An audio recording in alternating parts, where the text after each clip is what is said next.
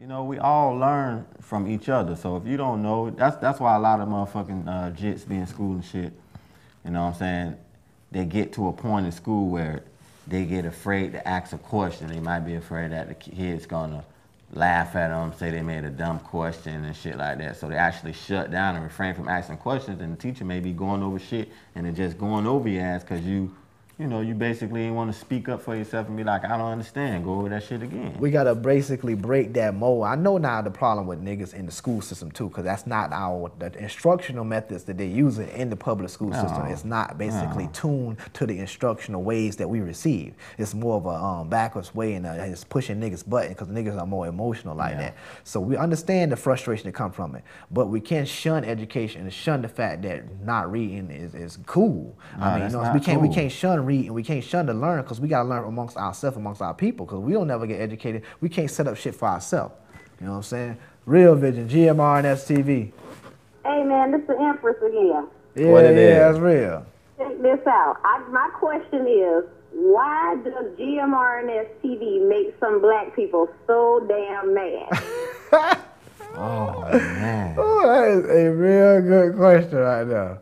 Why does GMRNStv make some black people so damn mad? We gotta understand it's obviously the content that we doing it, because we just doing it naturally. We actually being ourselves on this bitch. And some niggas to get mad at that automatically, they don't identify with it.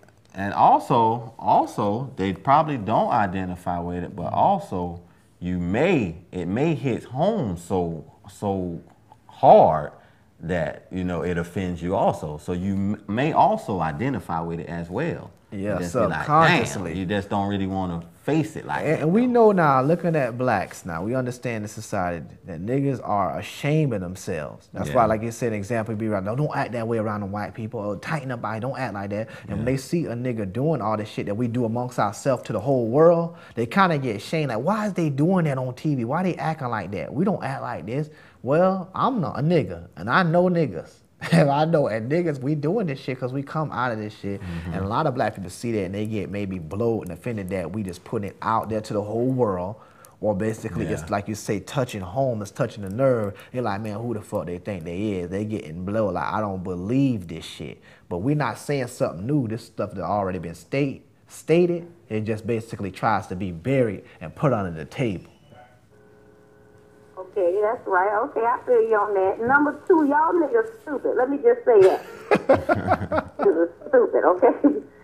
I got one more question and I'm going to leave it alone. Why are snake niggas such a threat and a danger to real niggas? Oh, that's a good one. And we touched on that with the Trinity of Enemies. I remember that one. Which is on YouTube right now. You can go search GMRNStv Trinity of Enemies and learn about snake niggas. Snake ass niggas is one of the Trinity of Enemies. There are three enemies. Puss ass crackers. That's one. Snake ass niggas. That's two. Dumb assholes. Oh, now, goodness. you brought up the snake ass niggas. Why is the snake ass nigga such a threat to the real nigga? Because that's exactly what it is. Snake is supposed to be quiet and stealthy and sneaky. Yeah. So a real nigga is a nigga that has honesty as one of the elements of themselves. Free-heartedly, openly. Free-heartedly, openly, righteousness. And a snake nigga and a real nigga don't plot on no other individual, no other entity. A snake nigga will have to plot on you. Because of that, you being somebody not plotting, going through the world like this, clean-hearted, being real, a snake can try to sabotage you by trying to snake you, doing some shit that you're not aware of behind your back. The snake bites you. So they such a threat to the real nigga because the real nigga sees everything and be honest. And they try to snake you to discredit you and make you look bad. So you got to keep your eye on any snake tendencies, because if they do bite you, they can inject their venom and poison and may even destroy you. Yeah. Because a snake nigga can bite you and inject that shit in you and it's over for you. So that's why it's such a threat to the real nigga, because they can't put that venom in you if you don't watch out. Well, you know, I've had my personal experience with a snake nigga. Yeah. I just want to say for the record, if you watching this, if anybody know a snake ass nigga named Fred, let that nigga know I'm going to stomp his ass out wherever he stand if I catch that nigga in the street. Wow, monkey stomp. Wherever that nigga stand, we could be at the Walmart, we could be at the gas station, bitch, we could be at the Subway. I'm going to stomp your ass out and order my sandwich. Hey. Wow. You said it straight up. You said it right there. Fred, anybody who's a snake nigga known as that, just watch out there, obviously. You've been forewarned on Real Vision, GMRNS TV. That's the all snake nigga. That's real. GMRNS TV, GWRNS, all grown men, real nigga shit, grown woman, real nigga shit. That's real. I Death am to all locked in with snakes. y'all boys this season. I'm waiting to see what y'all gonna bring. Yeah, we're gonna step it up on some real shit right here. Guarantee. Folds up. All right, then. All right. That's real Boy, shit. You know somebody what I'm better watch the fuck out there.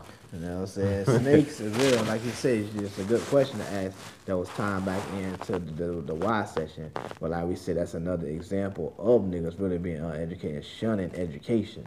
You know what I'm saying? Niggas don't really know shit. The knowledge level of niggas is pretty low compared to overall. Now, you got some niggas, of course, is scholars. Yeah. Like ourselves right here. You know what I'm saying? Living scholars in the flesh. So it's been a lot of scholars through history, niggas, blacks, you know what I'm saying, on record. It's present scholars, there will be more scholars that will come, you know what I'm saying, but as far as just having some kind of sense, when you're trying to say you got to be up there with all the credentials on paper stuff, just know how to carry yourself every day in life and know how to basically know concepts and know how to educate yourself and know thought pattern of man, you know what I'm saying, because we man in here, you know what I'm saying, so looking at what it is overall, the condition of our people worldwide shows a lack of education. That they may not mean that we're not smart enough. That may mean that the education is being intentionally held from us. But also, we're being tweaked to not like education. To think that foolishness and bullshit that we keep amongst ourselves is cool, and to learn is actually flawed. Yeah. And that's the reverse thinking. Psychology. The mental sickness, once again. Trickery. That's an unnatural thought. That's a self-destructive nature. You automatically putting yourself under something that's unnatural, and you cannot prosper when you go against nature. No, you cannot. And that's what we're talking about now, the nigga back there, the gorilla reading the book. You know what I'm saying? Because niggas don't like to read, and that's their motherfucking problem. You know what I'm saying? That's what it is. Niggas need to step your education up and learn more and be able to understand concept. When you talk about... Huh? Yeah. Oh, okay. What you about? Over there? Wow. Okay, good thing. You know what I'm saying? So, you know what I'm saying? Like we were saying, lock them back in. How niggas feel about education, man. Niggas don't like it. Niggas out in the streets, you go to start talking about some real shit and bringing up some real shit all the time. We always talking about that dumb nigga hood shit. We know about that shit every day. When you start talking about some subject and real shit, niggas start getting into a little bit and then they want to leave or turn out like, I don't really want to talk about this shit. I don't understand. Well, you need to understand. And you need to fucking be able to listen and have a conversation with niggas other than people outside of your block. Cause we gotta be able to go and be international in this shit. A nigga can't other than yelling matches. All that yelling shit in the household, yelling, talk like adults amongst each other. Those, like you said, yelling and all that shit is a reflection of uneducation as well. Yeah. Because we can understand that belligerent, just blurt out shit. Yeah, you gotta. Shit, man. It's a time and place for everything. You know what I'm saying?